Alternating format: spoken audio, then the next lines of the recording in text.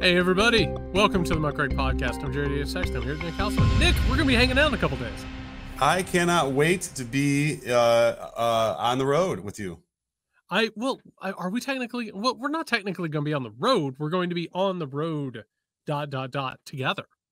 You have to take a road to get there? Does that, I don't know, something. I was thinking of, Willie Nelson, something. We'll both be on the road and then we'll converge. Yes. So, we're just going to be hanging out. We're going to watch some NCAA basketball games. We're going to talk a lot. I'm assuming a lot of politics. That'd be very exciting. We're going to talk a ton of politics. We're going to be hanging out with listeners. I for one, am excited. So everybody, as we've been talking about, we are going to Henderson, Nevada for Pete Dominic's stand-up jam, podcast jam, stand-up podcast, stand-up jam. I'm not good with words. Jam pod. I talk for a living. I don't know why I do this. Well, listen, if you're out there and you're going to come, tweet it out. Let us know. Tag us. Let us know. We want to, see who's going to be there. And we're so looking forward to meeting some of our listeners. And we've already been hearing from a lot of people who are very excited about going to this thing. So Friday, March 22nd, we'll be getting into Henderson, Nevada. There are rumors of an event with me doing something like a bourbon talk. We'll see about that. If people are interested, feel free to reach out to me. On Saturday, March 23rd, Nick and I are going to do our first live around other people recording of the Muckrake Podcast. I'm excited.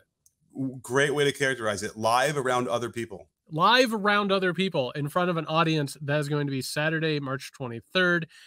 We'll have more information about the timing of that. But because of it, Nick, we're going to be recording our regular Weekender episode on Saturday. So that means that the Weekender will not be coming out on Friday. It will be coming out on Saturday after we record it. Yes, we have to figure that one out too. That'd be some interesting. We got to get all that stuff figured out, and then you and me are going to be hanging out with people, probably having a beer or two, bullshitting, watching NCAA tournament games. I'm excited. I'm ready to go.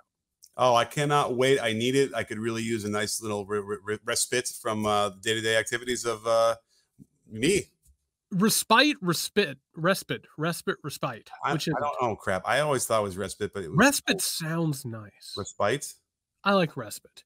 But if you want to gain access to that show, go over to patreon.com/Muckrake Podcast. As always, it supports the show, keeps us ad-free, editorially independent, and growing, which we are. And we thank everybody for that.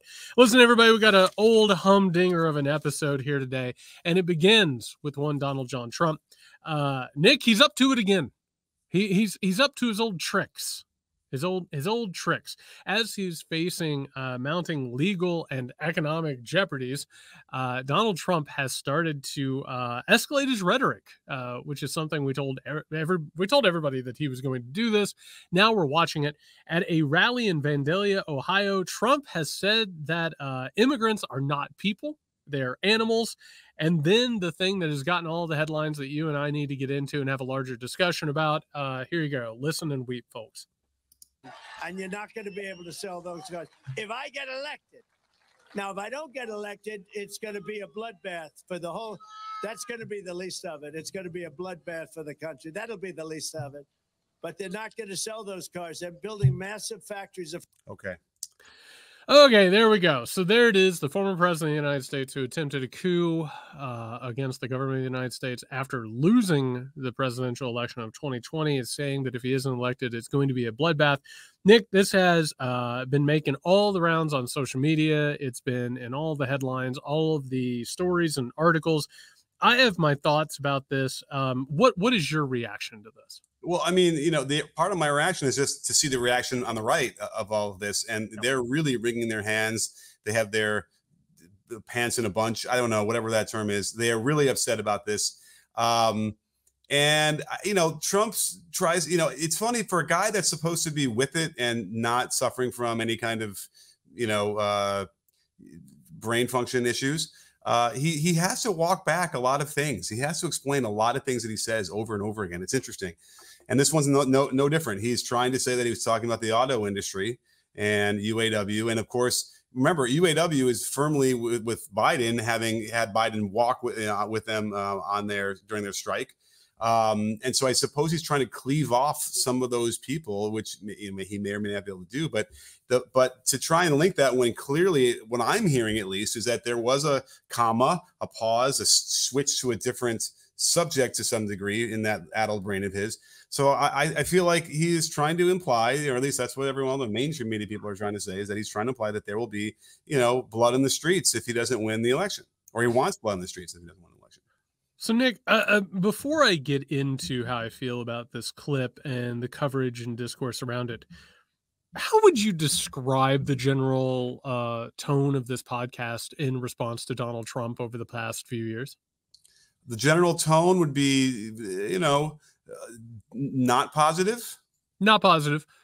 Critical, I would even say. Would you say that we have underplayed the threat of Donald Trump on this show? If all the things that we've said about him and all the things we've implied, even, I don't think you could get that far at all in terms of underplaying. Has any show and has any duo in media and political commentary told people more often that Donald Trump is an existential threat to the United States? Has anybody even come all that close to us? I don't think so. I mean, I remember when you even first started doing it, before I was even on board with that, and I was on that thinking that that's a little extreme, but within weeks it became clear that you were absolutely right. So with all that being said, let me say this. This whole thing is actually really indicative of how our media and our political class deals with everything. He was talking about a bloodbath in terms of how the economy would work and what would happen to American cars if he wasn't elected. Basically, he was saying that the automobile industry would suffer if he wasn't elected president. Of course, everybody ran with that, saying that he said that there would basically be blood in the streets if he wasn't elected. As a result, this was a mischaracterization of what Trump was saying at the time. But here's a couple of caveats with that, Nick. Would it shock you to hear that Donald Trump has said explicitly before this moment that it would be a bloodbath if he wasn't elected president, and he was speaking about blood in the streets? Would that surprise you? I would, shocked would be not the word I'd use. Definitely the opposite of that. What if I told you that he said this in 2016 and in 2020? I would say, of course. What if I told you that he had said this earlier in 2024? I would say I heard it too. This is part of his vocabulary. This is part of his rhetoric. The fact that it's just coming up now is more about the fact that people don't pay attention to the shit that he says. Mm-hmm. And it's just part of his normal vocabulary. That's what sucks about this, is that this got all of the headlines. In particular, Nick, do you know why? Because there's not a lot in the headlines right now. There is, in the past couple of weeks, the biggest story has been what has happened to Kate Middleton. And as a result, and right now we're getting ready to talk in a second about his financial trouble. But what happened here was this was cooked up in order to score people cheap retweets, cheap likes, page views, circulation, all that stuff. Donald Trump was actually just using his regular vocabulary when he said this multiple times already. And it's because people haven't taken this thing seriously for a very long time. I also want to point out that his entire vocabulary is constantly like this. He talks about there not being another election. He talks about American democracy being destroyed if he doesn't get elected. He talks about the end of America. He talks about the fact that the Second Amendment might be necessary to solve problems, or people might go out in the streets and get angry and violent. Well, guess what? This is who he is. He raises the temperature constantly to the point where he's talking about the automobile industry. He's talking about a bloodbath. That is his rhetoric. That is how he talks about things. That's what he does to the environment. It just so happens in this case that it was just rhetoric that he usually uses in a way that other people hadn't heard before. Wait, is Kate Middleton okay? Well, we don't know. Do you not? Wait, time out. Anything about it? But you don't know. You don't. Wait. You don't. You what? You don't know anything about this? I think I was aware that somebody said something, and maybe she was not feeling well. I don't know. I don't know anything. Well, she hasn't been seen in months, and there's been like weird doctored photos and strange things are happening. It's been like one of the most popular things on social media. That's wild. Oh wow, I've been completely followed. But okay. But did you see what I did there? So you dropped the Kate Middleton thing, the little line that nothing, meaning nothing, and what your whole point, which went on for another minute or two. And now you're off on the rabbit trail. Yeah, and that's what happens, right? And now, like, I don't remember anything you said about Trump just now. The entire point is that Donald Trump has done this for 8 years. And not only has he said that there will be a bloodbath, Nick, there has been blood. People have died. People have been assaulted. People have been murdered. People have been attacked. There's been bombs. There have been multiple assassination attempts. There's been assaults. There's been people died during his coup attempt. I mean, like, this is nothing new. This is simply the same thing, and it just keeps getting worse. There's been defamation. Yes, absolutely. And the entire point of it is that, and by the way, no one listening to this show, I mean, they heard this and they're like, yeah, this is old news. Of course it's old news. It's old news because it's been going on and people don't want to pay attention to it. And they're waking up and they're like, oh, I think there's something wrong with this Donald Trump guy. Well, no shit, there's something wrong with this Donald Trump guy. There's something really wrong with this Donald Trump guy. Are those the people that must be undecided at this point in 2024? I think those are the people who have been decided, but they don't know why they've been decided. You know what I mean? Like, it's like people who found out suddenly that global warming is a problem, and they're like, whoa, whoa, whoa, you're telling me that the earth is heating up and that there's like rising tides? Like, somebody needs to do something about this. And that's what this is. It is just the most, like, I don't know, it's one of the best examples of like the amnesiac culture that we have. It's incredible to me. Yeah. I mean, now you're reminding me of, like, we keep seeing people. And by the way, there must be an ethical issue with the people that go with the camera and the mic and they go to Trump rallies and they interview, knowing that they're going to, sort of set the interviewee up for sounding problematic, right? And they love it and they get all the interaction. And I kind of just end up feeling sad for a lot of those times because, sure, you can see they all have a lot of passion, right, about Trump. They all feel very strongly about wanting to vote for him, but you try and get one sentence deeper into the whys and the wheres and the thought process, and it really devolves very quickly.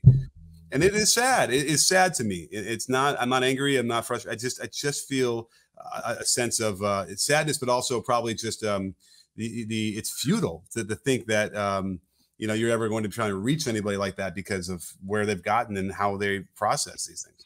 I feel infinitely sad about the state of America in general when it comes to this stuff. I can't tell you how many segments we've done where we've looked at like the terminally confused American voter. They have no idea what they're talking about. Everything is contradiction. It just continually goes down these roads where like it has nothing to do with like actual objective reality.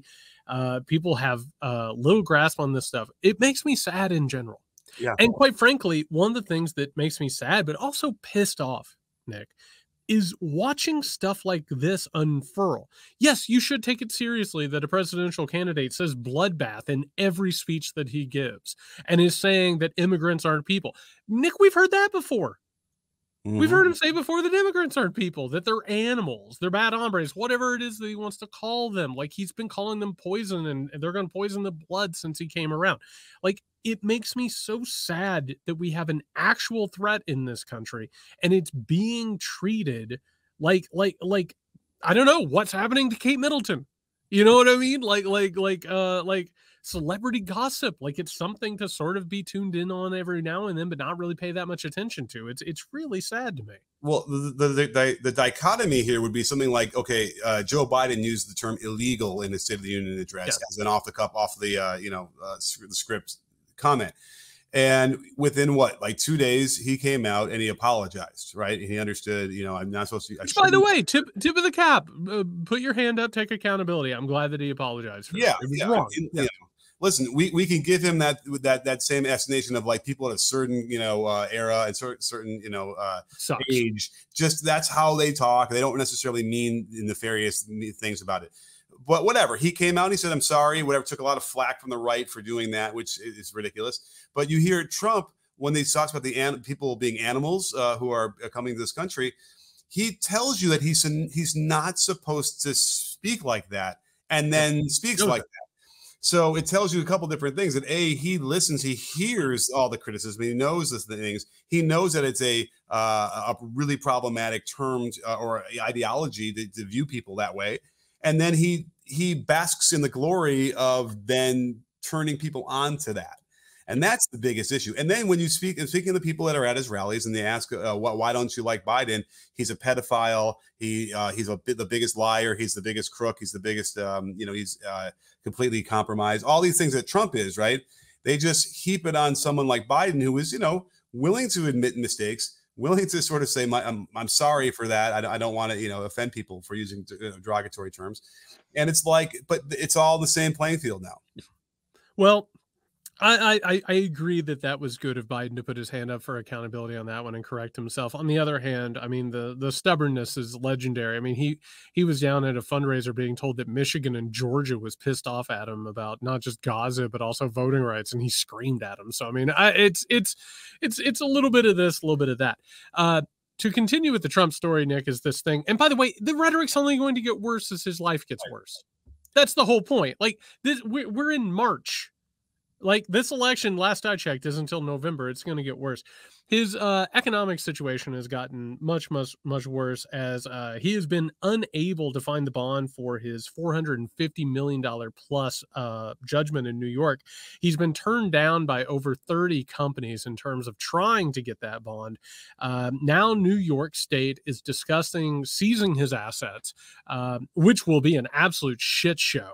A state seizing his assets while also going through a presidential election. The good news, Nick, is that he's bringing in old buddy, friend of the pod, Paul Manafort, to take care of the Republican National Convention this summer. I'm just saying, for no reason whatsoever, and not that this is at all linked to this story, but Paul Manafort, according to my notes, is a convicted felon for fraud and money laundering. I don't know what that has to do with any of this, but moving forward. Man, listen, the articles written about his inability to get the bond doesn't mention Manafort at all. You can do it, search for his name. So whatever you're saying, man, can't possibly be related because it's not being reported that way. If you want to try and make crazy connections, what else are you going to do, Jared? You're going to try and make it sound like are you going to start in with this stuff that Donald Trump has concerning ties to oligarchs and criminals in Russia? Is that what this is? Because if that's what, I'm just going to have to step away. That is just wild shit. Yes, here it comes. I mean, listen, if I wanted to follow that train of thought, of which I can easily do because I have a predilection for some versions of well, also, Nick, because you follow reality. I follow reality, yes, and I can parse the different conspiracies and which one, what are the good ones, but so he needs a lot of money. Manafort's the guy who's got all the connections to all the Russian money they want to launder, so they can kind of all watch each other's backs, I suppose, in a disgusting image that I really wish I hadn't said. But I suppose that is where you're going with this. Somehow he will all of a sudden have enough of the $435 million he needs for the bond, and it won't be an insurance company backing this. It'll be some infusion of cash he found. Somebody just absolutely swimming in an ocean of blood money. I also love, by the way, because this is how this whole thing works, I love that Jared Kushner, who's already cashed in on God knows how many billions of dollars of deals, is now going ahead and carrying out a deal in Serbia that Trump wanted to do himself just because he got an inkling. It has nothing to do with him doing it on behalf of a former president who has basically been enjoying legal bribery. It's so gross, Nick, and it's so bad. And this thing, I mean, the situation is getting worse, but at the same time, I don't even think he's actually going to be held accountable in pretty much any way possible because the system's not going to do it. And you can get money to this guy because there's a real possibility he not only is the former president of the United States, who has a ton of national secrets that he knows that he's probably, well, allegedly already sold off and handed out. But like he's right now, if not the front runner, he's a toss up to be the next president of the United States. No one's going to let him like twist on the line. No, I think it's the downfall of journalism as well, right? Like there's just a lack of accountability across the board here. Yep. I'm trying to look for the tweet I had found earlier because it's almost like everybody's in on this. Right. I feel like everybody across the politics on both sides is sort of in on what, behind the curtain of how corrupt all these things can be. And so it's just frustrating, because we also feel that way. And there used to be kind of a joke. Oh, it's all politicians are crooked, whatever.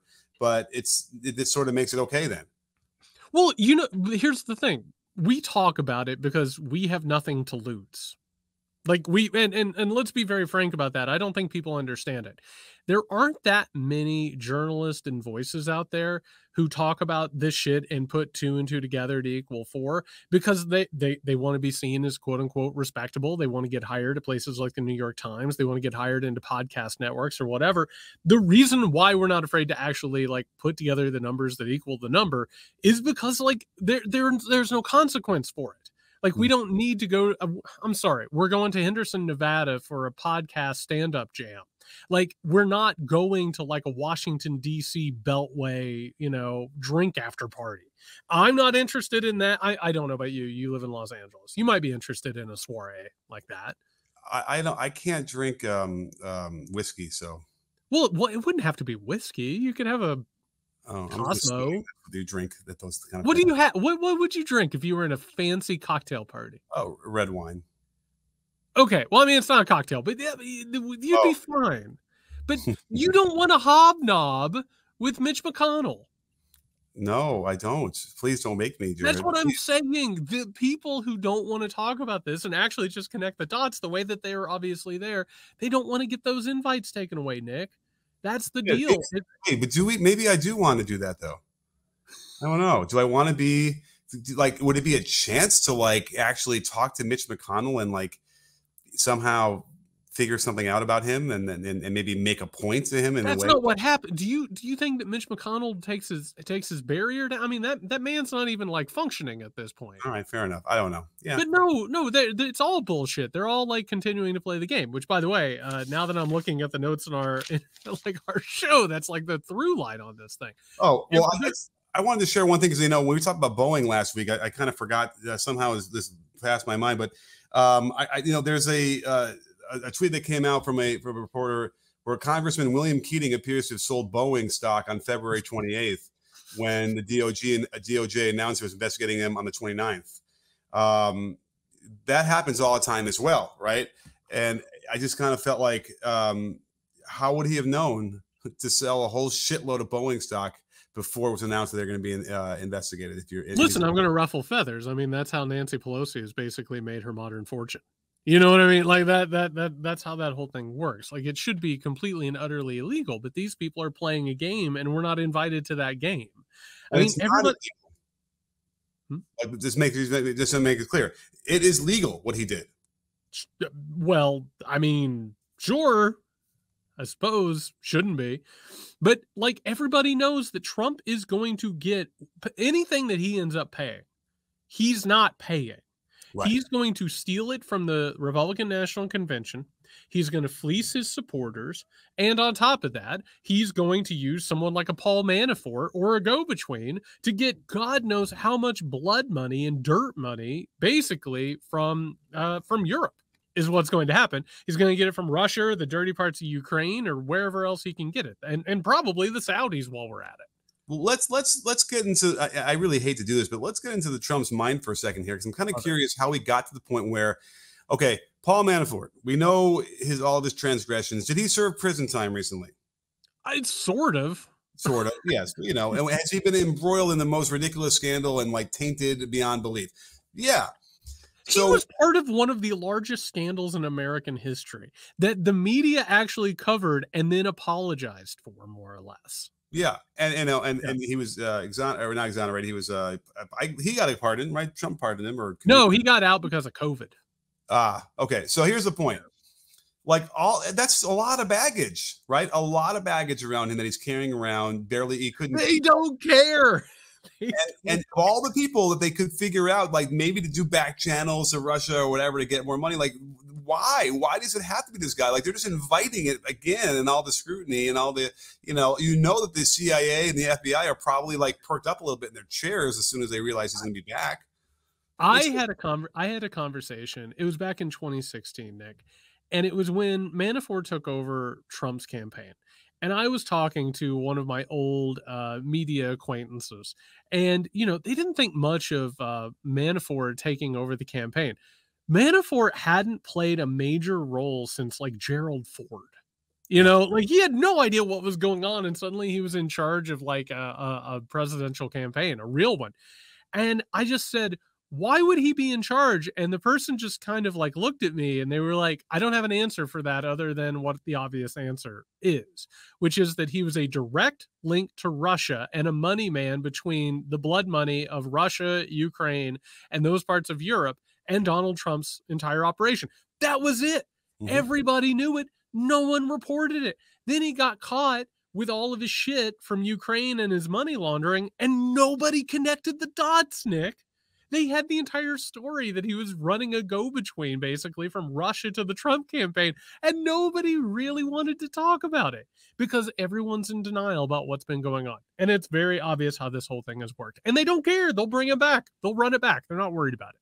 Do you think that the Russia connection to Trump was seen to be pretty strong before Manafort became involved in the campaign? So do you think that it was Russia just said you put in him, you put Manafort in? Like, is that your Russian? That's something. I thought that was pretty good. I don't know. Yeah. So, do you think that they made, because obviously Trump needs all their money anyway when he was helping them launder their money before 2016. So do you think that they installed Manafort because they needed all the data for the elections and all that kind of stuff? No, I think it's a little bit of column A, a little bit of column B. Nobody wanted to work with Trump. Manafort came in and said, I'll do this for free. Trump's like, that the price is right. And he's like, by the way, I've also got some other things I could do for you. Okay. And I think those were all put in the same sort of place. All right, because it's just helping me wrap my head around how we get back again to hear if it's not like Putin or whoever is saying, okay, people really truly still want to believe that Vladimir Putin is a puppet master who's controlling Donald Trump. That's not how this stuff works.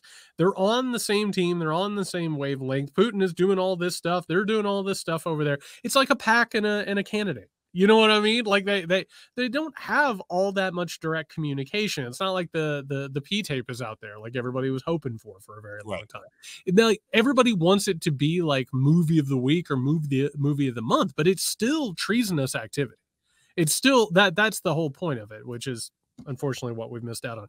Speaking of people who have absolutely no scruples whatsoever, Nick, a report has come out that a confidential classified contract has been put in place between the United States government and Elon Musk and his SpaceX program to pay $1.8 billion.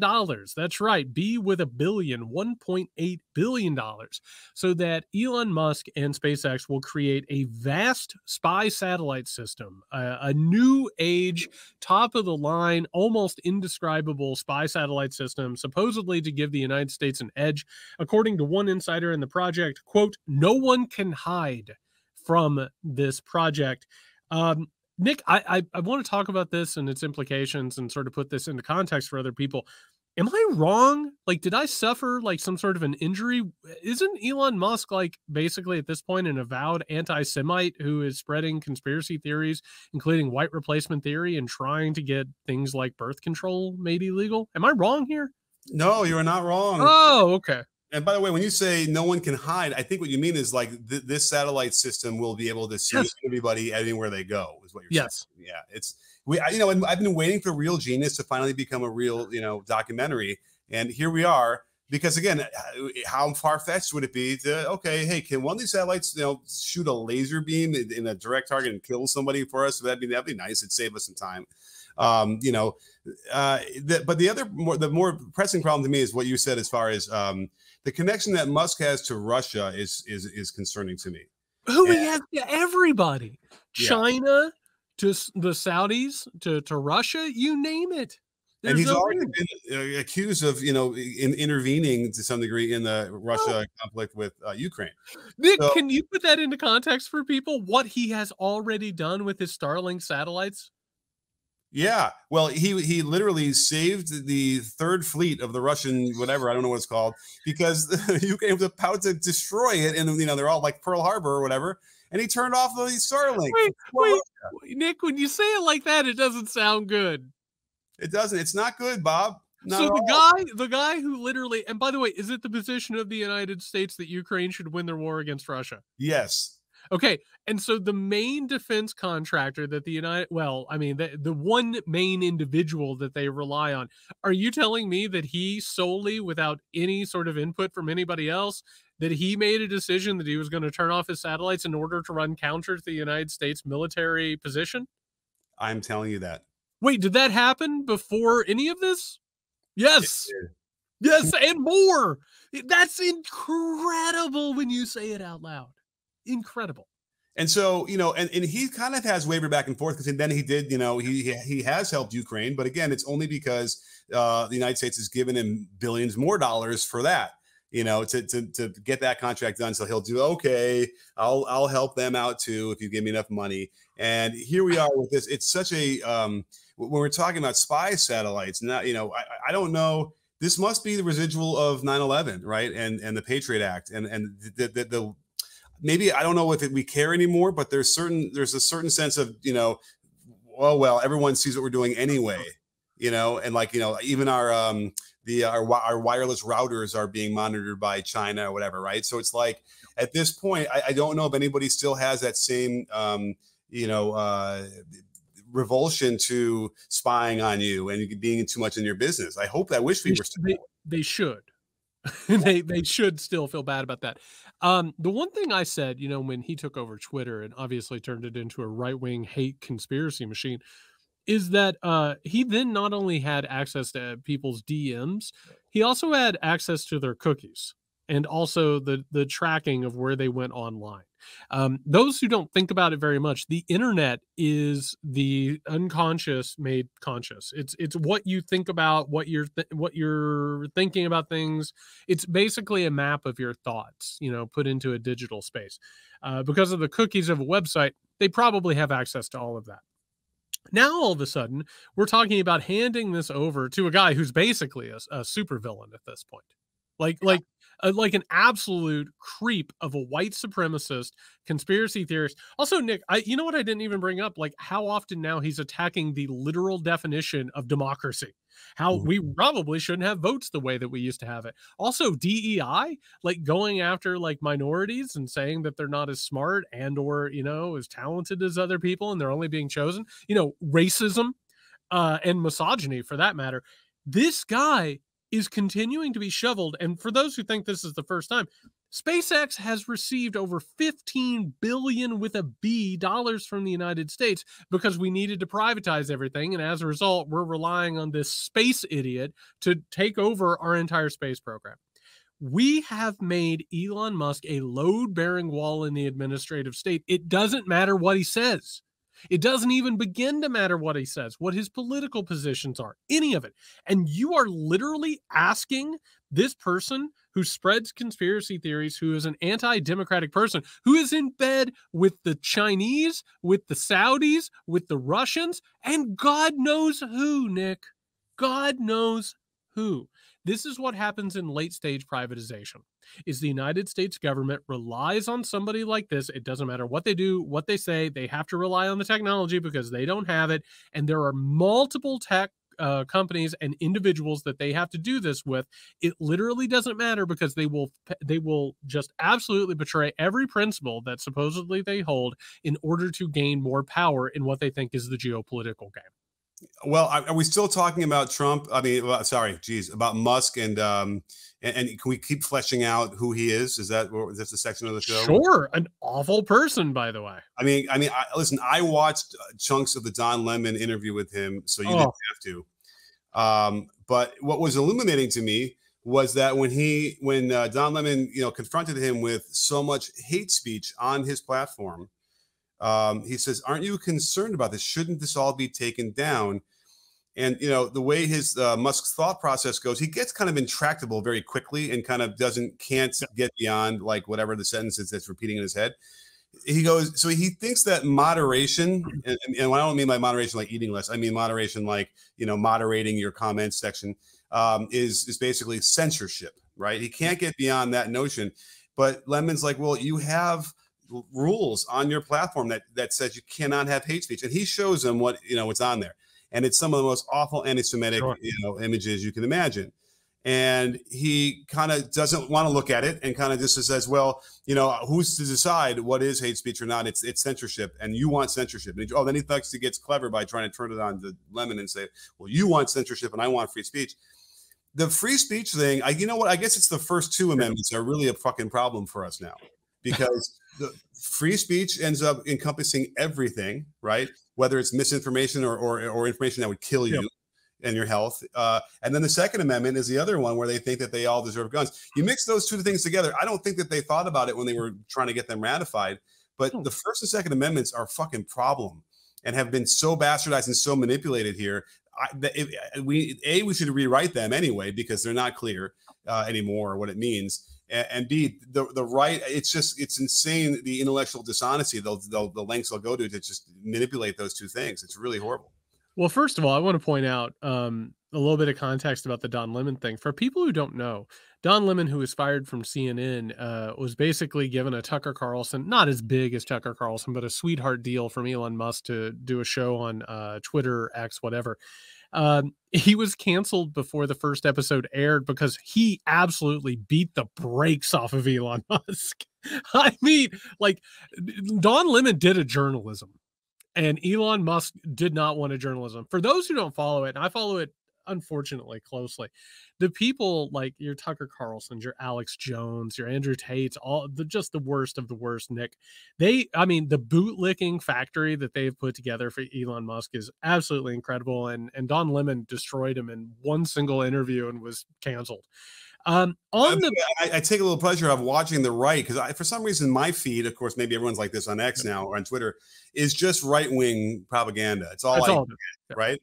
And so I do take pleasure. I'm like, okay, when they say, look how Musk owns Don Lemon with this little clip, and then you watch it and you're like, geez, Lemon actually was really good, and Musk didn't answer the question, and he was evasive and he was defensive, but like, they don't see it that way. Is it I guess it's their reality. They've colored it that way, and there's nothing that will penetrate what they feel. But it's like, I don't know. They're in a completely alternate reality at this point. And by the way, Musk is so paper thin and incompetent. It's incredible. And more about that in a second, our next segment. Nick, on the point of the First Amendment, I just have to say, the problem isn't the First Amendment. The First Amendment is one of the best things that our founders ever possibly did. Theoretically, like, you should be able to, up to a certain point, be able to say whatever you want. The problem is that because neoliberalism has created the environment that we have have come to associate economic consequences with infringements on free speech. Like the idea that you should be able to say anything you want without any sort of an economic consequence, that's wild. That you shouldn't be canceled, that people shouldn't boycott you, that they shouldn't do whatever.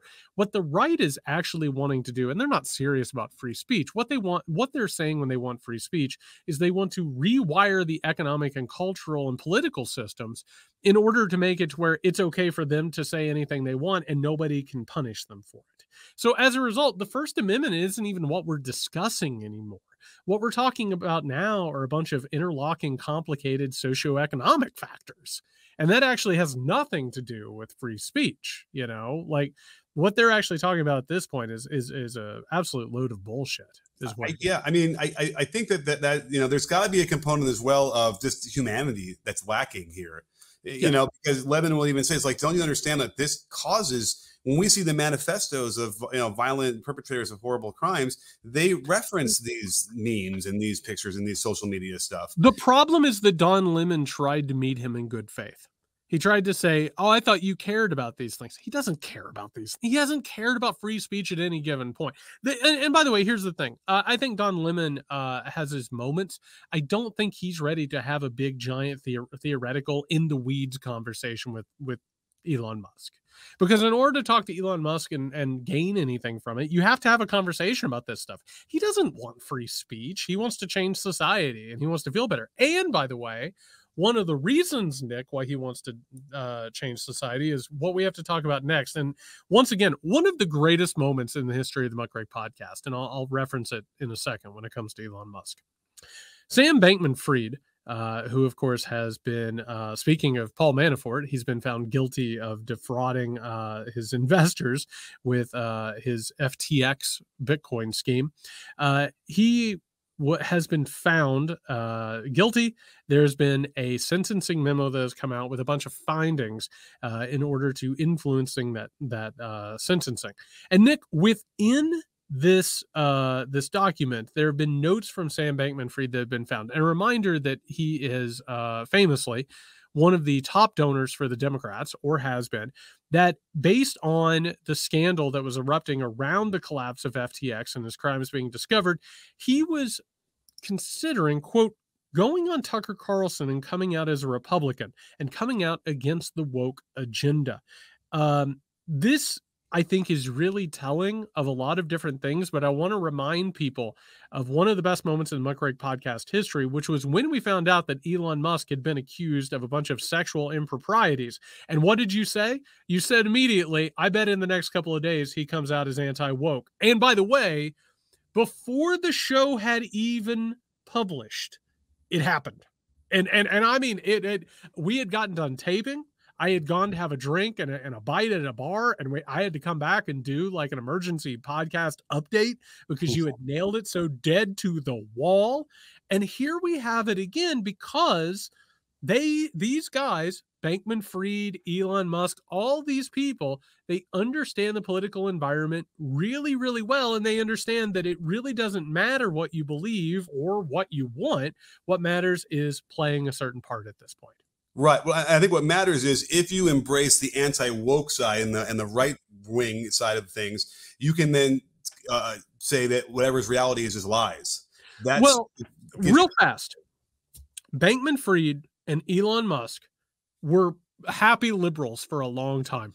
Mm-hmm. Sam Bankman-Fried was the #1 donor of the Democrats. By the way, everybody, he gave just as much to Republicans, which we'll get to later. Elon Musk was the darling of liberals, right? Logic and technology are going to save the day.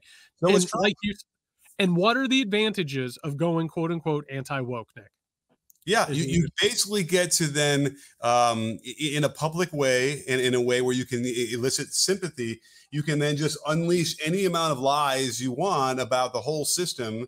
And because you're using the certain keywords, that section of the country just comes out and is behind you immediately. And we could do that as well, Jared. We could start doing that tomorrow, and probably we would probably could we have a bigger audience if we did that? Maybe. Okay, so let's go ahead and talk about this. I think about this a lot, which is if I reached out to, like, let's say an Alex Jones, right? And I reached out to Alex Jones and I said, hey, I know that I'm like a leftist firebrand. I do all this stuff. I'm like out there debunking conspiracy theories. I need to tell you the truth about something. I've seen the light, and you wouldn't believe the conversations I've had. Would I be on InfoWars within 24 hours? Yeah, I think you would. Would I be on Fox News probably within 48 hours? Yeah, they would love that. They would love that shit, man. They would be so ready to go. These are decisions that people are making from a purely cynical background. And you're right. Saying that you're anti-woke or coming out as a Republican basically says the media doesn't have shit on me. And everybody who's going to buy your product or support you, they don't care. They don't care if you assaulted someone. They don't care if you abused somebody. They don't care if you ripped a bunch of people off. In fact, they'll celebrate it. Andrew Tate is under investigation for human trafficking, Nick. Human trafficking, which is what all these people are supposed to care about. But they don't care. It's professional wrestling. What this is for Sam Bankman-Fried, he was thinking about a heel turn. He was thinking about becoming a bad guy, and people love a bad guy on that side of the road, and that's all that matters. I mean, listen, I only feel bad in some respects because this is not supposed to have been leaked. This is, I think, a mistake by the lawyers, right? They had out of discovery, this document got out there. Yeah.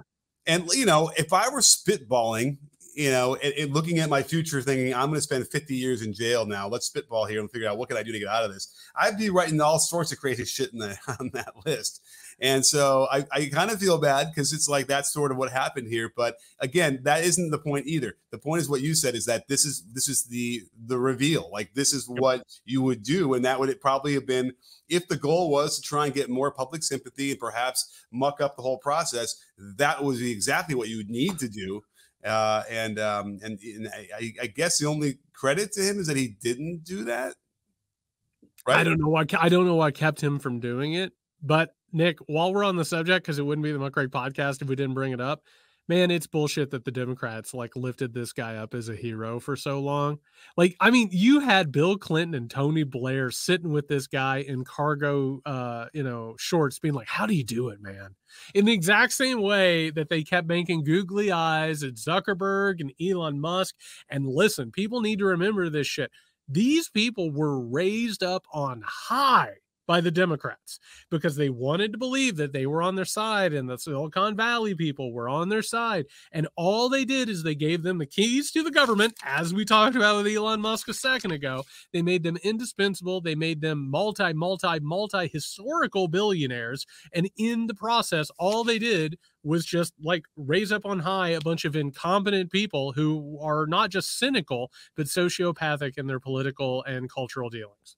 Well, here's an interesting problem, right? Because, Bankman-Fried was saying all the right things. He sounded very progressive. He was giving a lot of money that, I guess he didn't have to the cause.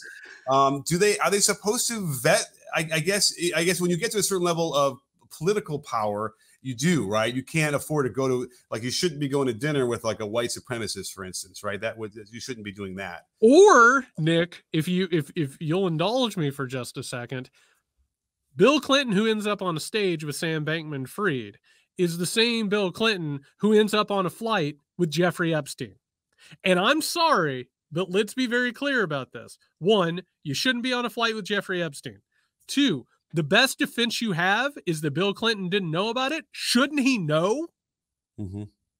This was an open secret in Washington, D.C. and New York City. So as a result, yes, you should research these people before you're appearing in public with Tony Blair or before you end up on the Lolita Express. Like, yes, you should know better than this. Fair enough. So like the aide would be like, this guy is really great. He seems great, but we do hear a lot of whispers that this is probably a pyramid scheme. So maybe you should pass on appearing with him and yada yada. I mean, you're right. That's what they had the people there for. So Nick, look how many people got roped into the pyramid scheme of crypto. And I don't just mean people buying Bitcoin or whatever. I'm talking about like big name celebrities and actors and athletes and politicians who were doing commercials for it, who were talking about it like it was the future. Like those people, shouldn't they have known better? No, they were getting paid in the same way. Nick, we've talked about like the Saudis.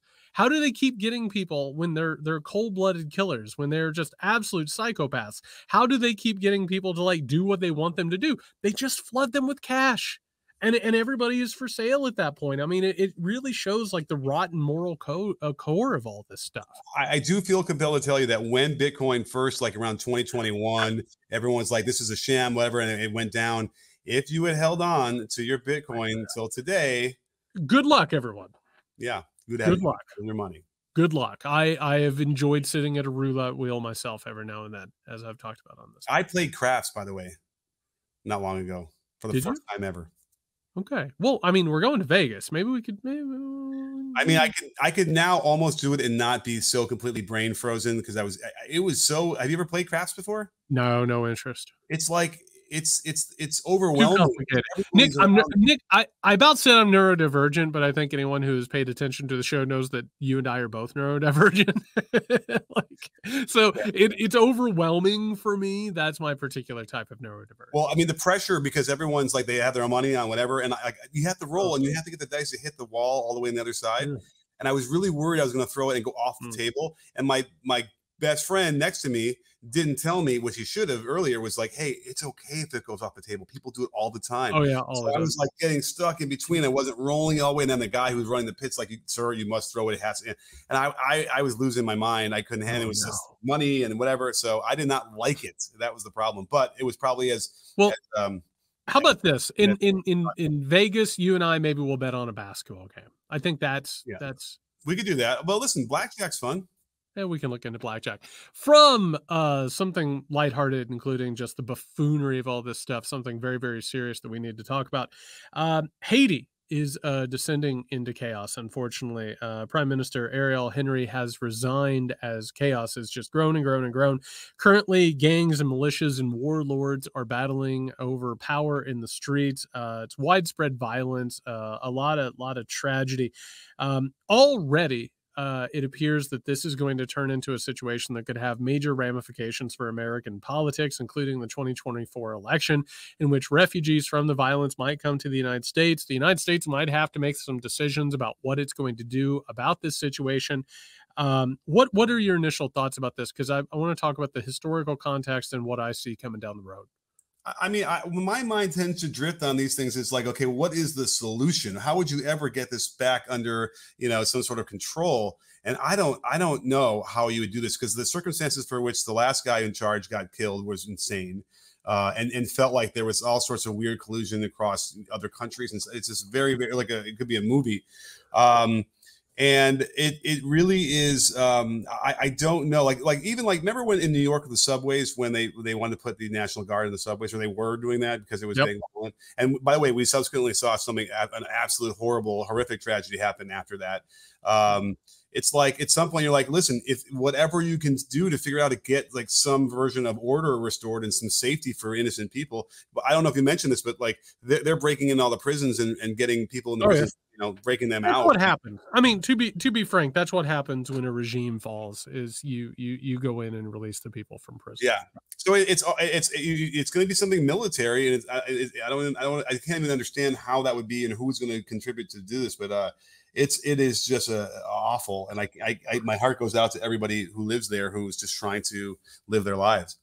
Yeah. Before we get into the modern context, I want to give it a little bit of historical background. Haiti is a white supremacist dream in terms of how it's treated. It's treated as like, look what happens when Black people are in power. Like, oh, it's so sad and so tragic. And as a result, the United States has gone in and plundered them multiple times, taken over. I mean, I can't imagine the United States in an election year sending troops into Haiti. I have a really hard time believing that's going to happen. But I mean, stranger things have happened, and we'll talk about the consequences later. That white supremacist framing, though, is completely and utterly wrong. They want to believe that either Haiti is somehow or another racially or culturally inferior. There's even some evangelicals that believe that Haiti's troubles has originated from a deal with the devil that took place, back in the 18th century.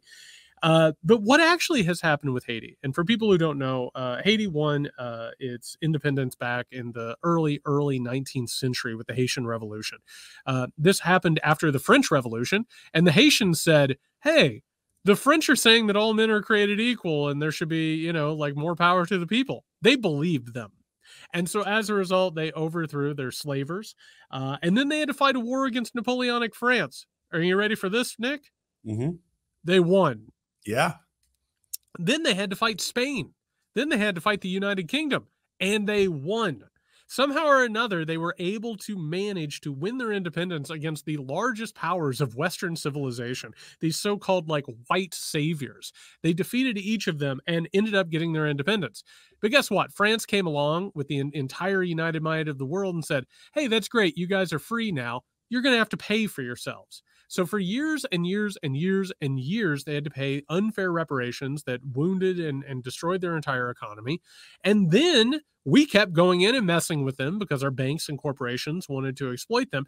And what did we do, Nick? Like other nations in the global south that we now blame for their refugees and their immigrants, we kept them unstable and we kept them under our control and our thumb. So now we've reached another point with this. Here's the problem, Nick. The things that happen in Haiti have a weird effect on America, and they always have. Immediately after the Haitian Revolution, the United States government was like, what are we going to do about this, Black-led independent state nearby? George Washington was incredibly racist against them. The Federalists were as well. There was also a fear among Southern slavers that the revolution was going to spread to the South. That is one of the reasons that they were so paranoid about not just slave uprisings, but also the abolition movement. So as a result, almost like the moon affects the tides, Haiti affects America and the white supremacist sort of underpinnings of all this stuff. There's a real possibility we're going to have a lot of refugees come over from this. This is going to become one of the topic du jour of Fox News, Donald Trump, the Republican Party. If this continues, this is going to become one of the major conversations and white fear-mongerings of this entire thing. I think this could be the beginning of a very, very large story going forward. And I don't know what's going to happen. I'm with you. I wish peace would settle in and they could have something of domestic tranquility, but we haven't given them the possibility for that so far. Right. And you can easily see like Biden's advisors saying, listen, yeah, it's an election year. We do not want to get involved in this at all. Let them, we'll figure it out after we win. But like the humanitarian thing to do would be, an international coalition of several countries go in there as peacekeeping force and try and get order and try and get things back in working condition there ASAP, right? And limit the violence and limit the all the horrible things that are going to happen there. But yeah, I don't have any faith that will happen at all. And we, immigration is just another horrible hot button issue here that people want to use whatever their own nefarious means. And I like the notion of the debt that they were saddled with over multiple decades from France is just like you'd see from descendants of slaves here, who the crippling debt that they were placed under after becoming free after the Civil War is lasted till now. No, it was economic subjugation is what it absolutely was. Same way, like, you were freed from slavery, and as a result, you had Jim Crow. It just, yeah. Or you had sheriffs that suddenly sprouted up and started arresting people, and basically made them slaves again anyway. Made them servants. Yeah. Yep. Yeah. It's a really awful situation. It's tragic the way that Haiti has been positioned and treated for all these, not just years. I mean, now centuries. It's absolutely awful. It on one hand, it would be great if this thing got itself figured out and people could live in, safety, but also like this, if it continues, it's going to end up becoming like a major, major issue. And it's got just tons of ramifications that could take place. And like you said, when it comes to like a Biden or a sitting president, like being an incumbent in times like these is never a strength. It just isn't. And so you're right. Like you might end up having a situation. Are you going to send in U.S. troops and risk having U.S. troops die because they go into Haiti to take care of something? Or do you let the situation get worse and you suddenly have, an immigration refugee crisis? They'll hit you with that. It's a damned if you do, damned if you don't situation. I don't know if it's necessarily going to turn into that type of an issue, but I'm saying that it has all the potential to become that.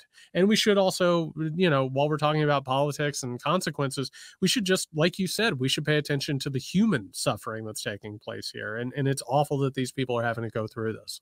I mean, listen, we can go over to Puerto Rico next door as well and discuss, how the conditions there that has never been. They should be a state, first of all. That should just be it, right? But, it is what it is. So, all right, everybody. On that note, we're going to take off, but we are going to be back. A reminder, the Weekender will not come out on Friday. It will come out Saturday after our live recording at the Stand Up Pod Jam in Nevada, Henderson, Nevada. Reminder, you can still get tickets for that. You can find it in our show notes. We hope to see you and hang out with you. Thank you again for all of your support. We're looking forward to seeing you down there. And thank you for subscribing and becoming patrons. If you haven't already, go to patreon.com/muckrake podcast to gain access to that and other exclusive shows. Keep us growing and editorially independent, as we were talking about. All right, everybody. In the meantime, you can find Nick at Can You Hear Me SMH? You can find me, J. West Sexton. Be safe, everyone.